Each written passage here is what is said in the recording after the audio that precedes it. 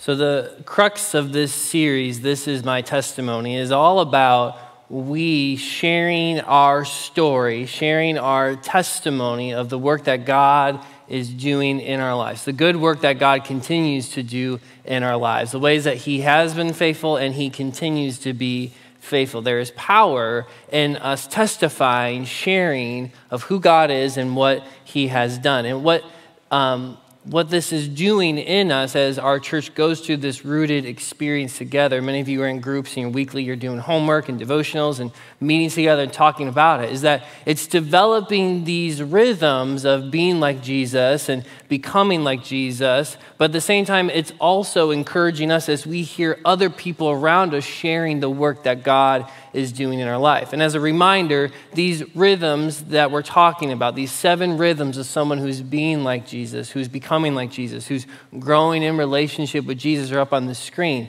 We're talking about rhythms of daily devotion and prayer, spending time reading God's word and meditating on it, talking with him. Repentance and freedom from strongholds, this desire to say no to sin, yes to what Christ has for me. Sharing our story, sacrificial generosity, serving the community. These things are outward focus of how God is impacting us and how we can be a blessing towards others. And then what we do here, what we do in every aspect of our life. We worship, we declare God's goodness, his amazing love in our lives, whether it's through song, whether it's through how we live, whether it's how we interact with other people. These are consistent rhythms, consistent patterns of people who are following Jesus. And Rooted's helping us do that, but the one thing that we're seeing, and we've seen for many, many years, is that there is someone out there who doesn't want us to do this. There is someone who is going against us time and time again. Anytime we take a little step forward to become like Jesus, anytime we try to develop these rhythms, anytime we try to testify or share about how God is working in our lives, there's always someone who doesn't want us to do that. And that someone is Satan. And Jesus is very clear about who he is in Scripture. In John chapter 10, verse 10, this is what Jesus says. He says, the thief, that's Satan, he comes only to steal and kill and destroy. But I've come that they, that's you and I, may have life and have it to the full. Satan does not want us to experience this new life in Jesus Christ that we talk about here at Avenue, that God's word talks about, of being a disciple, a follower of Jesus. And so as we continue in this series, we need to take a moment to talk about our main adversary, the one who opposes us consistently. And so we're going to answer a few questions about Satan this morning. And the first question is this, well, who is he?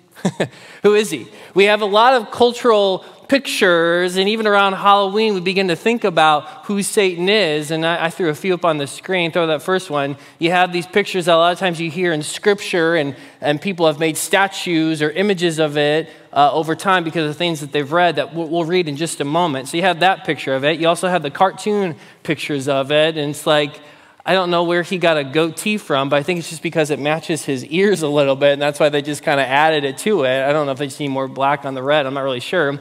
Then you have, in one of my favorite Disney movies, Emperor's New Groove, you have this picture all the time of like you have Satan on one shoulder, you have an angel on the other shoulder, one's telling you bad, one's telling you good. You're trying to figure out what to do and what decision to make. It's like your conscience, and a lot of times we think of it in that way. And then just within our culture, we just have this idea of a devil that kind of loses its flavor, loses its punch. This is the picture of the mascot, the logo of Hinsdale Central, right down the street, 10 seconds away. And there's multiple schools, there's multiple sports teams. They have, they're the Demon Deacons, or they're the Red Devils, or whatever it is, or the Blue Devils. It's just a part of our culture, this picture of Satan. And we, as humans, like to put physical descriptions in order for something to feel tangible that doesn't have really a physical nature to it. And with Satan, that's the case. Is that he's a spirit. He's not an actual figure. He's not a cartoon. He's a spirit. In fact, he is a fallen angel. And we're going to see here in Scripture in just a moment that Satan used to be an angel in heaven. Before the creation of the world, his name was Lucifer. He was, it's a word that means bringer of light. He was a son of light, and so he was one of God's top archangels, and he got prideful and wanted to then overtake God's power, overtake God's authority, and God said, no, that's not going to happen, and he cast him out of heaven.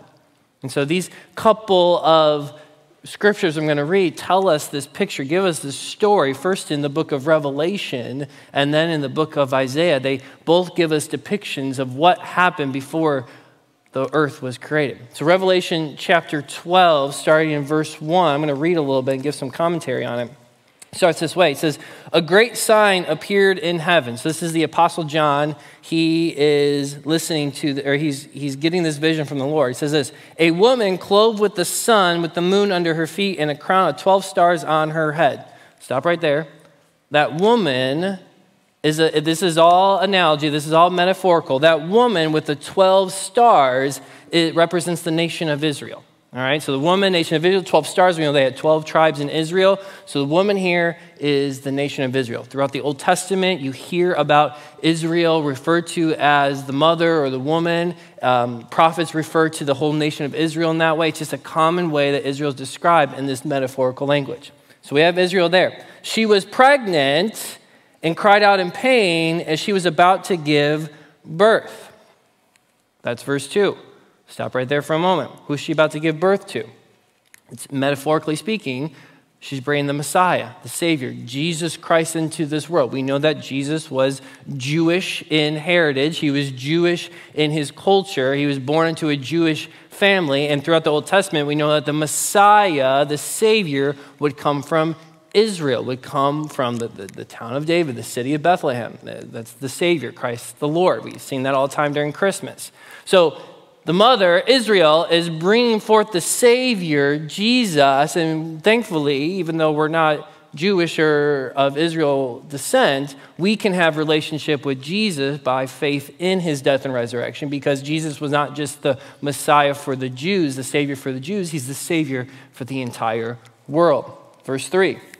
Then another sign appeared in heaven. An enormous red dragon with 7 heads, 10 horns, 7 crowns on its head. Its tail swept a third of the stars out of the sky and flung them to earth. The dragon stood in front of the woman who was about to give birth so that it might devour her child the moment he was born. We stop right there again, verses 3 and 4. Now we get this picture of Satan. You know why we have some of these cartoons and these images and these statues of who he is. And it says there in verse 4 that he swept a third of the stars out of heaven. So we know that Satan, Lucifer, he's a bringer of light. Light is always a way of declaring God's goodness and God's glory to those around us. So the stars here are representative of the third of the angels that came with Satan and tried to overthrow God's authority. So today, however many angels there were before the creation of the world, 2/3 of them are good and are still working to declare God's goodness and bring his light and encourage and strengthen and protect us. But 1/3 of them have followed Satan. 1/3 of them we would know as demons. And we read about demons, and we'll talk about that a little bit here throughout our time together this morning. And so those are the 1/3 of the stars. Those are now demons, fallen angels, just like Satan is a fallen angel. You didn't know you were going to get into all this morning, did you? All right, verse 5. We got some ground to cover. She gave birth to a son, that's Jesus, a male child, who will rule all the nations with an iron scepter. That's a prophecy in the book of Psalms that points to the future Messiah. That's Jesus. And her child was snatched up to God and to his throne. It's a picture of his death, his resurrection, and his ascension, where he rules and reigns and will return someday. The woman fled into the wilderness to a place prepared for her by God, where she might be taken care of for 1,260 days. I don't have time to get into all of these different things, but we'll come back to that one in just a little bit, but not dive too deep into it. Verse 7. Now we get this picture of what happened before the foundations of the world. It kind of goes back and forth. It's a present, past, future. It goes all back and forth here in these 11 verses. Then war broke out in heaven. Michael and his angels fought against the dragon. And the dragon, Michael, archangel, by the way, and the dragon and his angels fought back, but he was not strong enough, and they lost their place in heaven. The great dragon was hurled down, that ancient serpent called the devil or Satan, who leads the whole world astray. He was hurled to the earth and his angels with him. So I'm not just making this up. John gives us the context. He says, This is what I saw in my mind. This is what the Lord revealed to me. Here's exactly what it means. Your pastor's not just saying random stuff this morning. All he's doing is reading this. So we have this picture of what took place before the foundations of the world, the plan that God was initiating to save humanity from our sins, to send his son Jesus. But then verse 10 and 11 is a verse that we started this series with. It's a verse that we have sung quite a few times in This Is My Testimony, a song we've sung quite a bit in the series. Verse 10, then I heard a loud voice in heaven say this, now have come the salvation and the power and the kingdom of our God and the authority of his Messiah. For the accuser of our brothers and sisters who accuses them before our God day and night has been hurled down. They triumphed over him by the blood of the Lamb and by the word of their testimony. They did not love their lives so much as to shrink from death.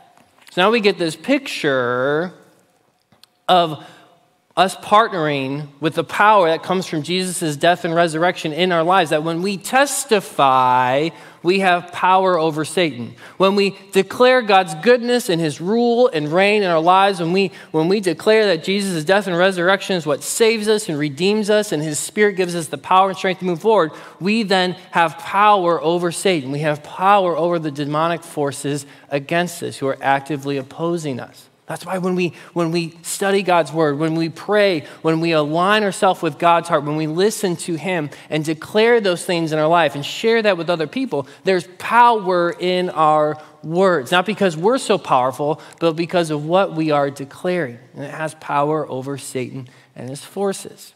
Now, I had planned to share all that, but I'm going to take a 60-second detour, if you'll let me, and go back to verse 7 there. If you want to throw that back up on the screen, Sue, verse 7 of Revelation chapter 12, verse 6. Go back verse 6. Sorry about that. So verse 6, the woman fled, remember the woman's Israel, into the wilderness to a place prepared for her by God where she might be taken care of for 1,260 days. So that concept of the wilderness in Scripture, we know that the Israelites were led in the wilderness for a season and they had to go through some difficult circumstances. The wilderness is always a time of suffering that brings about good. It brings about God's greater glory. It brings about our development and our dependence on God. You know, what we've seen take place in our world these last couple days with the attacks on Israel and what we've seen over time of how the Israelite people and the country of Israel have kind of been, had a lot of evil atrocities against them. I'm not here to make a political stance or a political statement this morning, but we do know a couple things from Scripture that, number one, that the people of Israel have a special place in God's heart.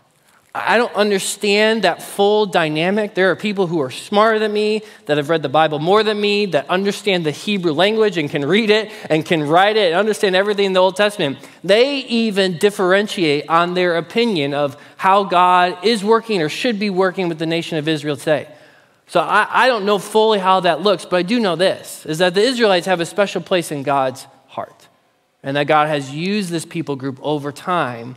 And as we see here, they will experience difficulties, hardships, pain, suffering, because why?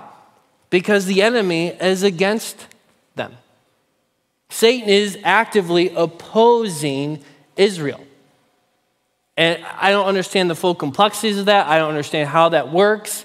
You know, because sometimes in our mind, it's like, well, now Jesus, he's the Messiah, he's the Savior, he came from Israel. Why is Satan still go after his people? I don't understand all of that. And there's a theological debate. There's 16 other sermons I could probably preach on just that topic that we don't have time to get into today. But I'm not surprised when these things happen. And it's sad to see these things happen. But what's also sad is that we have Jewish brothers and sisters that still are waiting for the Messiah.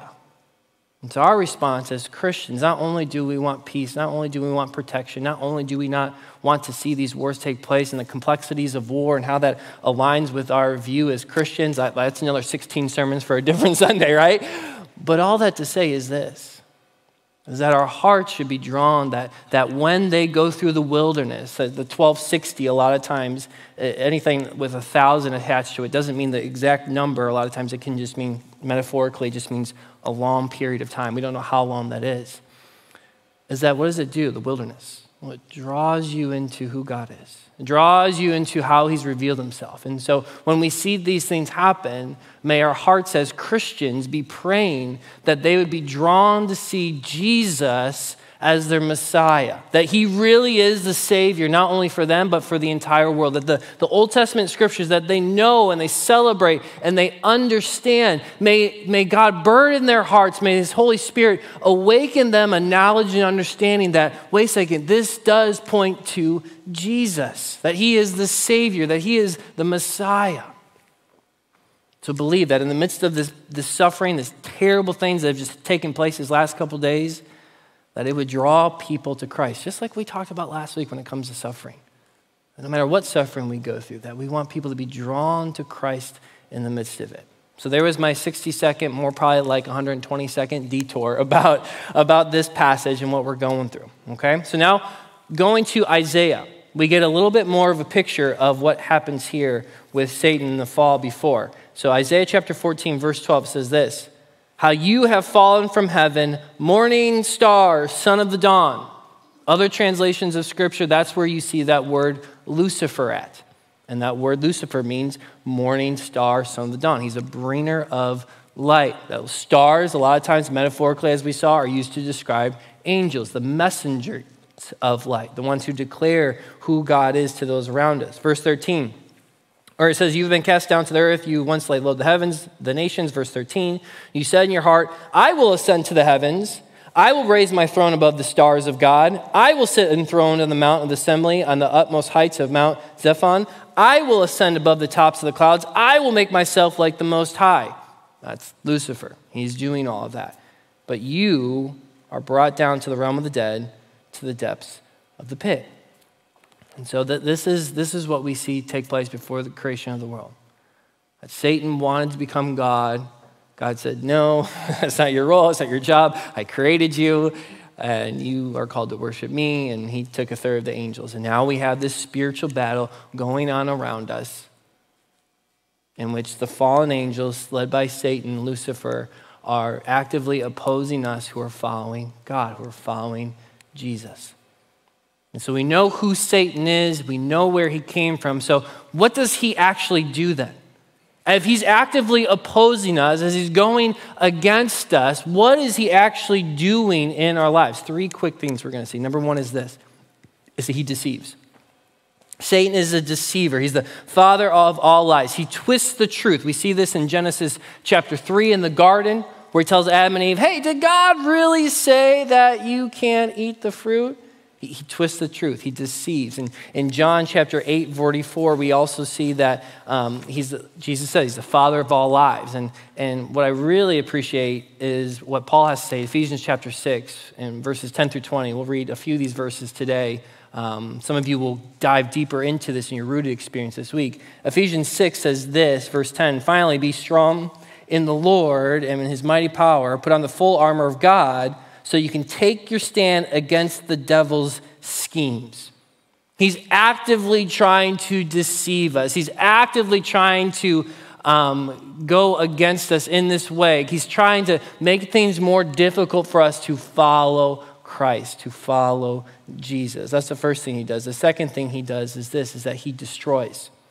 He is allowed within the sovereignty of God within this world to bring destruction and chaos and pain into this world.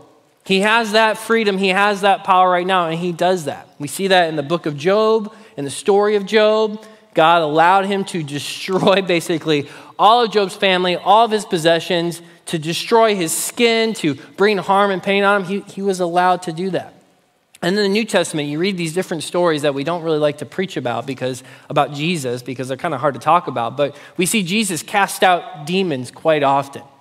So devil, his demons, they're able to go into people. They're able to destroy them, physically harm them, make their life miserable, make the family's life miserable around them. But we see that Jesus still has power over them, but they still have this habit and this pathway of destruction that God has not taken care of once and for all just yet. He will someday, but he hasn't in this time frame.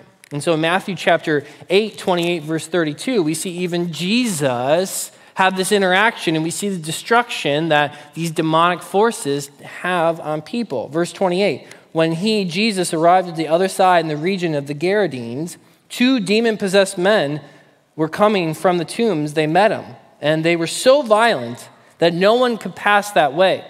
What do you want with us, Son of God? They shouted at Jesus. Have you come here to torture us before the appointed time? See, the demons even know that their time is limited, that one day they will be defeated once and for all. Verse 30, some distance from them, a large herd of pigs was feeding. The demons begged Jesus, if you drive us out, send us into the herd of pigs. And so he said to them, go. And so these demons came out of the men and they went into the pigs, and the whole herd then rushed down the steep bank into the lake and died in the water.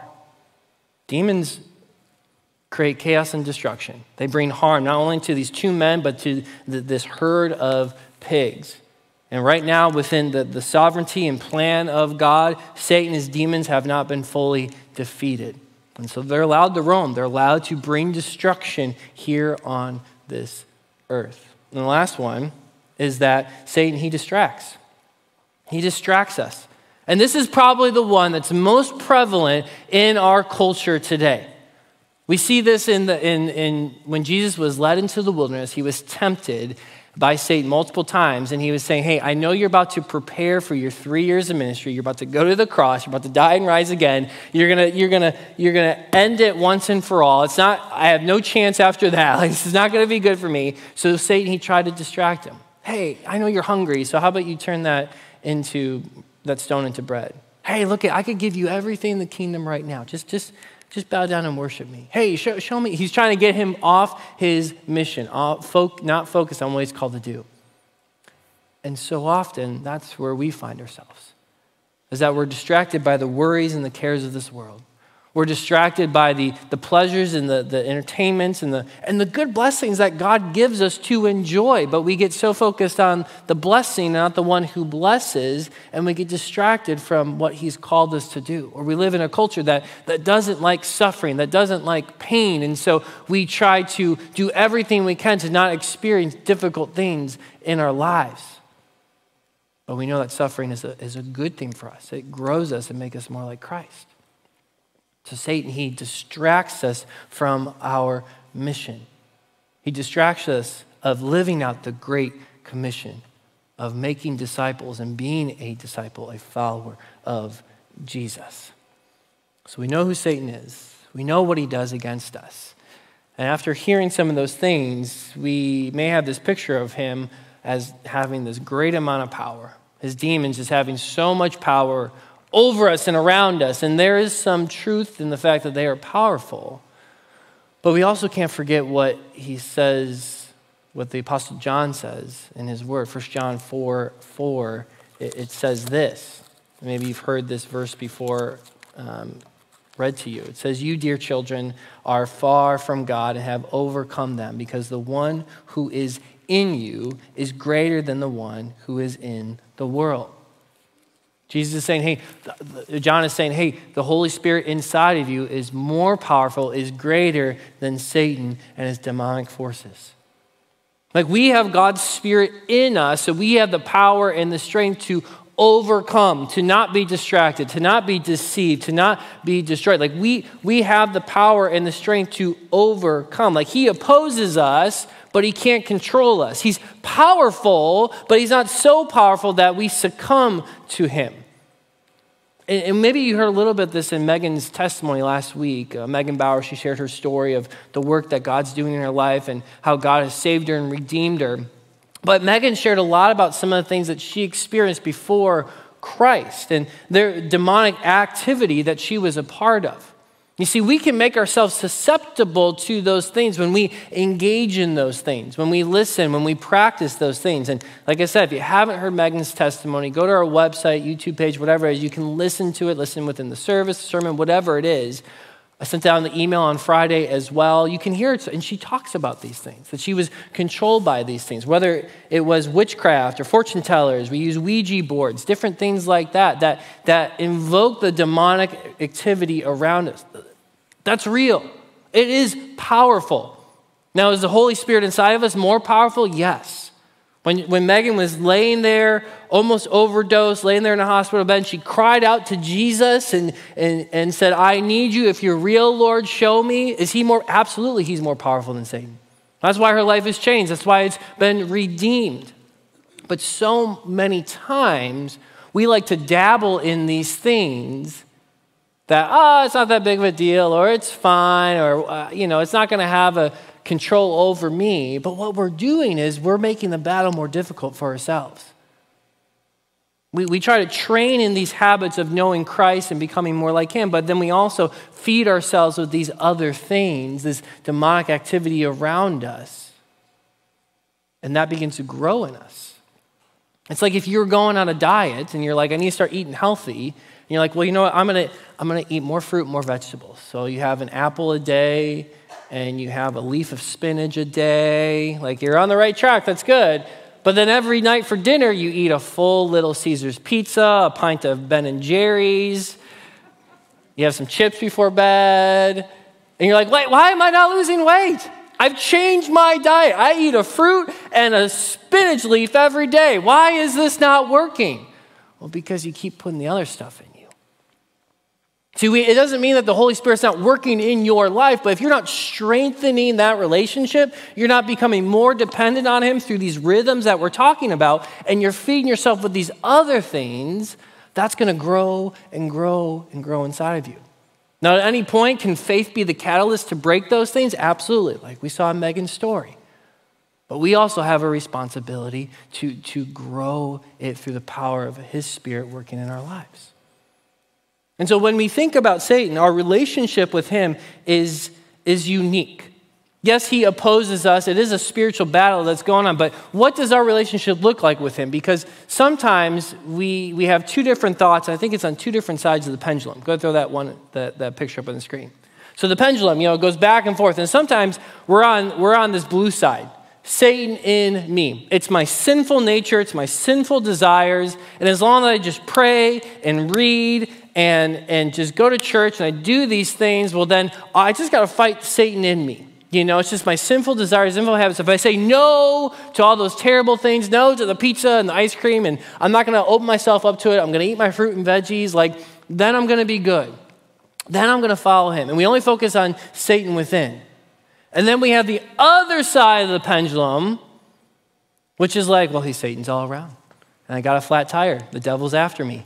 I got stung by a bee. The devil is attacking me. My kid is not listening. He's testing my patience. Oh, the devil's in my house. I got to pray the devil out of my house right now. And it's like we blame everything on the devil, or we say, well, it's just the devil in me. It's the sin in me and the demonic activity I'm not concerned about, because greater is he who is in the world. Or greater is he who is in me that is greater in the world. I'm good. I don't need to worry about that stuff. Or it's all around. It's everywhere. And I don't take any personal ownership. It's like, I got this difficult relationship that's happening at work, and there's some tension in that relationship. And, Satan must be attacking me. He's opposed to me. Or that person's coming after me because they're filled with Satan. It's like, well, no, you need to do a better job of conflict resolution. You need to learn some skills so that you can articulate how you feel. And it's not just because that person's full of Satan or Satan's coming after you. There needs to be this balance. That yes, we are born sinful.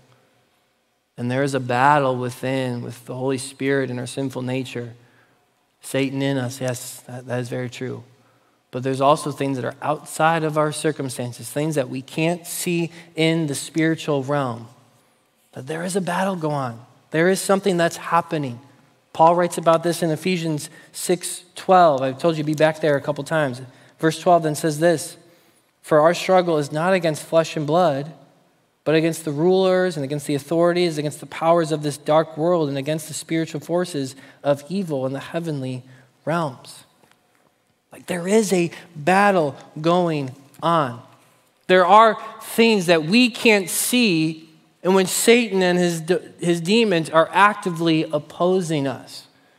And some of that happens within our own hearts, and some of that happens in circumstances around us. But when we are serious about pursuing Jesus, following Jesus, developing these rhythms, these habits in our life to know him and grow closer to him, we're going to face opposition.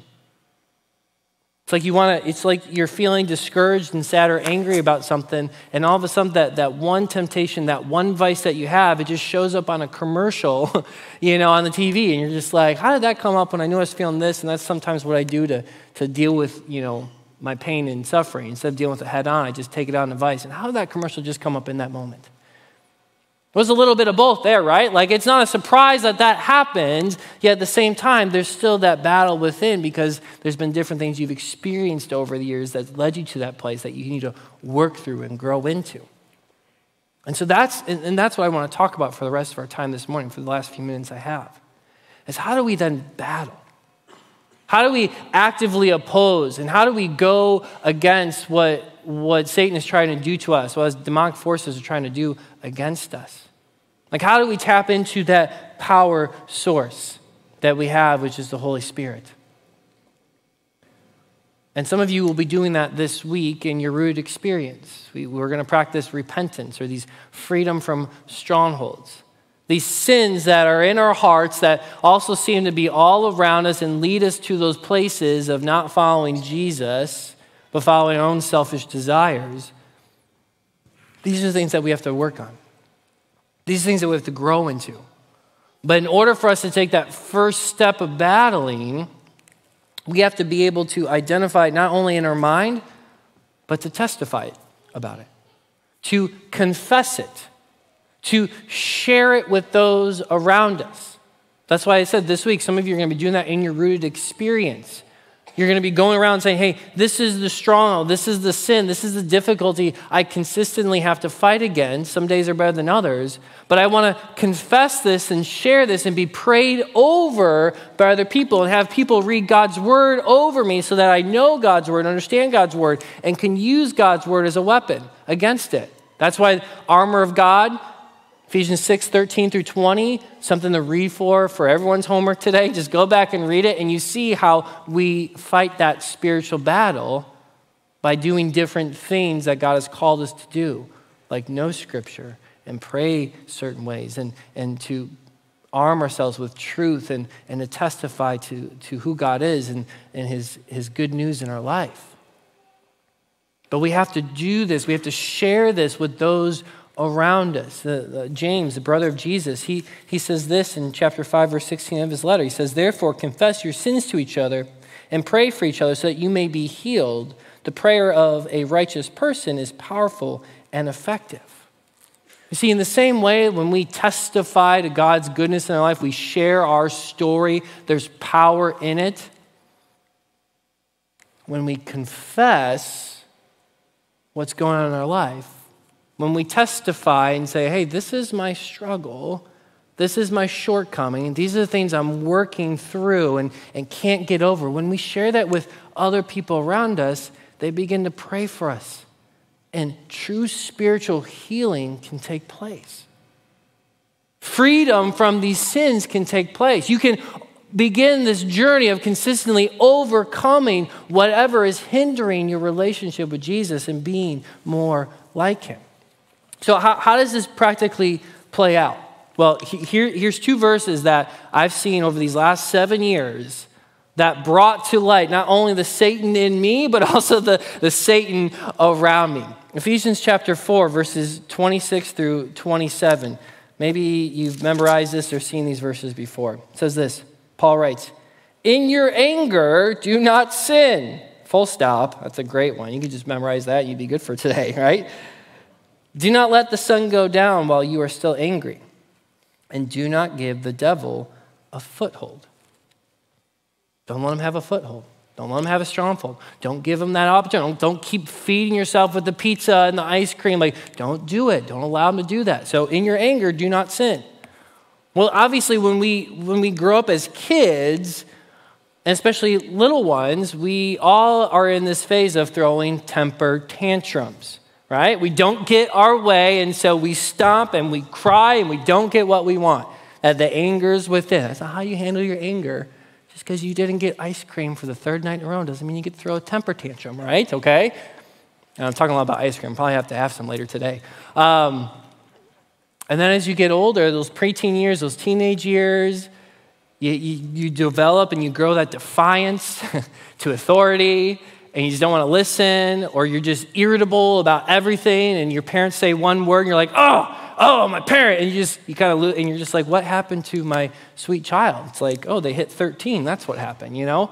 It's like, and so sometimes we say it's hormones, whatever it is, but like we see this anger and frustration because we're feeling that things aren't as they should be. We're feeling injustice in our lives.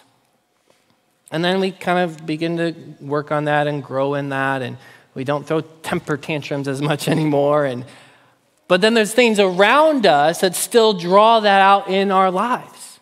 And so for me, it was 6 years ago. It was when I was fired from a position at a church, and I just got really angry and I got really bitter. And people around me couldn't see it, but I began to be more irritable at home, lacking patience. And then, over the next couple of years, I wasn't really dealing with it. I wasn't sharing that with other people, even though my wife could see it. and so then there's transitions that happened here at our church in 2019. And I would take my work frustrations home and take it out and just not be patient with other people. And then 2020 happened, and I became the senior pastor, and then COVID hit, and all the different things, and things kept going on and on. And then we have personal losses and tragedies and grief and overwhelming feelings, relationships that are broken, these things that are out of my control that I can't do anything about, but all it does is keep swelling up this anger inside of me. And so I wouldn't lose it with other people, but then all of a sudden it's like that teapot that's on the stove. It's just, you hear it, and then it just shoots off the steam, and there'd be spilled milk on the ground, and I'd be like, no, or Max, how could you spill the milk? And Maria's like, who, what? It's spilled milk. Like, why is that reaction for something like this? That's because I allowed Satan to take that stronghold of anger in my heart. And so it was around probably 2 years ago I began talking with people about it. Been asking for prayer about it, meeting with counselors about it, talking with different people here in our church about it. Ed, I met with you a couple times for coffee, and you called me out on it. I don't like you for that, but you had to. I've had to do that in my small group, in my life group. I've shared that with staff. I've shared that from this stage a couple times. Am I perfect? No. But am I growing? Yes. Do I still have those spilled milk moments? Yes. Because I don't do a good job of just sharing how I'm feeling and displaying with those around me why I'm frustrated, discouraged, whatever it is. Maybe it wasn't spilled milk, but it was this past Wednesday night. It was cherry bubbly that got spilled, and there it was again, And so is it a work in progress? Absolutely. But the reason that it's a work in progress is because I've had to share that and ask for prayer, and ask for encouragement, and ask for accountability, and allow people to speak into my life to say, hey, Kyle, when you're angry and frustrated, yeah, that's because you're a sinner, and you're in need of a Savior, and there's a battle going on. And yes, you've experienced a lot of difficult things, just like everyone else has experienced a lot of difficult things in their life. But in order for you to experience healing and power and authority over Satan, you got to share that with people. You got to receive prayer and healing. You got to allow God's word to soak into your life. But know that Satan's going to keep coming after you, just like he's coming after all of us. So that was a lot to take in this morning. I get that. And if you're sitting here this morning, it can feel overwhelming. You can feel discouraged, and a message about Satan. But right now, as we move into a time of communion, we get to reflect on why we are confident and hopeful in the victory over Satan, his power, and his schemes. It's because of Jesus. It's because of his death and resurrection. It's because of the grace that he's willing to show a sinner like me who gets too frustrated with his kids sometimes over small things, or gets irritated with his wife or coworkers about things that aren't that big of a deal, or who thinks things and maybe doesn't say it out loud, but is like, oh, that person really made me mad in that moment. And doesn't say made me mad in that moment in his mind either, right? Like we're a work in progress. I'm so grateful that 2,000 years ago when Jesus came to this earth, he lived a perfect life, he died and rose again, that he knew, Kyle, you're going to be in a battle. Everyone else is going to be a battle. And I'm still going to the cross. I'm still giving up my life for you. I'm still dying and rising again and coming back for you someday. Like the cross is the encouragement for us today. His resurrection is the thing that gives us hope for today, that no matter what it is that you're going through, no matter what attacks you're feeling, no matter the impact or not impact, whatever it is that you are still working through, feel like there's a sin or a struggle in your own heart, because of the cross, because of his resurrection, we have hope, we have power, we have strength that only come through Jesus. And so in a moment, one of our elders, Sam Brooks, is going to lead us in taking communion together. But I want to just create a silent moment here for just a few seconds and ask God, God, is there anything inside of me that I need to confess to you today? Let us start with this individual confession that we do weekly, but may it also propel us into sharing this with others, to getting the help and encouragement and the prayer that we need. But let it start here.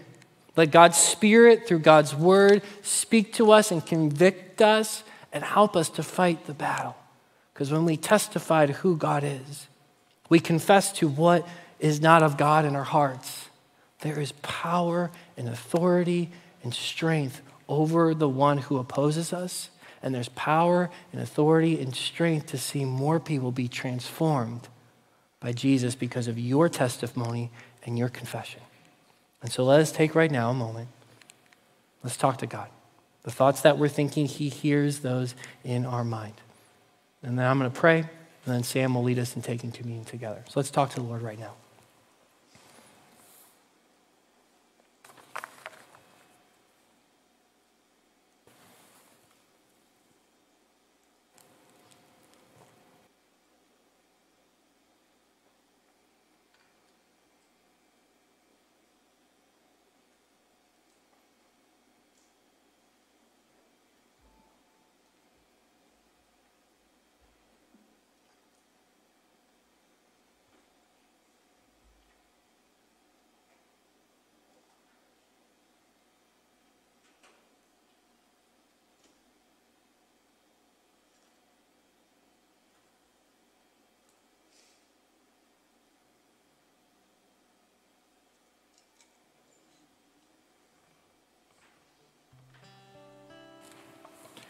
And Jesus, I'm grateful for how much you love us. How you are for us and not against us. And I pray for just anyone who's feeling discouraged right now or distraught or overwhelmed, God, would you just show them today that because of who you are and what you've done, they have power to overcome. We claim that truth. We claim that promise in Scripture that he who is in us is greater than he who is in the world. We hold firm to that today. Thank you for hearing our prayers. Thank you for forgiving us of our sins. Thank you for giving us the strength through your Spirit in our lives to say no to sin and yes to you. Would you protect us? Would you show us and make us so aware of the attacks of the enemy around us today in our own lives and around us, Lord? We humble ourselves before you. We need you. We can't do this on our own, Lord Jesus. Thank you for your death and your resurrection. We celebrate that now as we commune with you, Jesus. We ask this in your name. Amen.